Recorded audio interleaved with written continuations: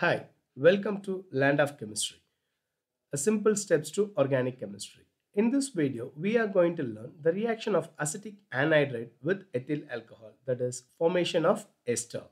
Let's learn the reaction. CH3, C double bond O, C double bond O, CH3. This is acetic anhydride.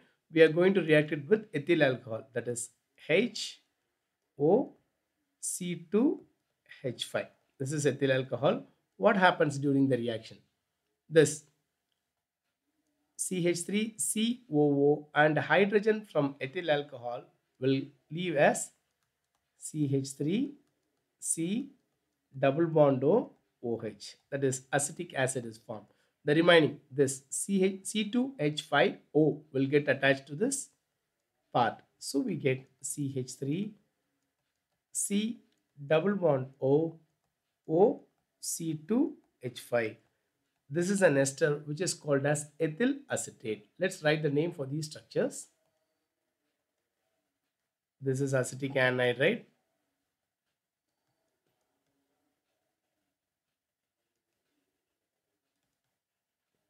And reacts with ethyl alcohol. This is ethyl alcohol or else ethanol.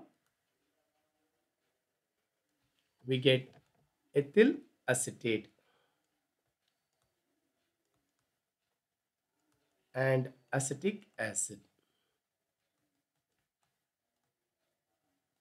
Let's summarize the reaction.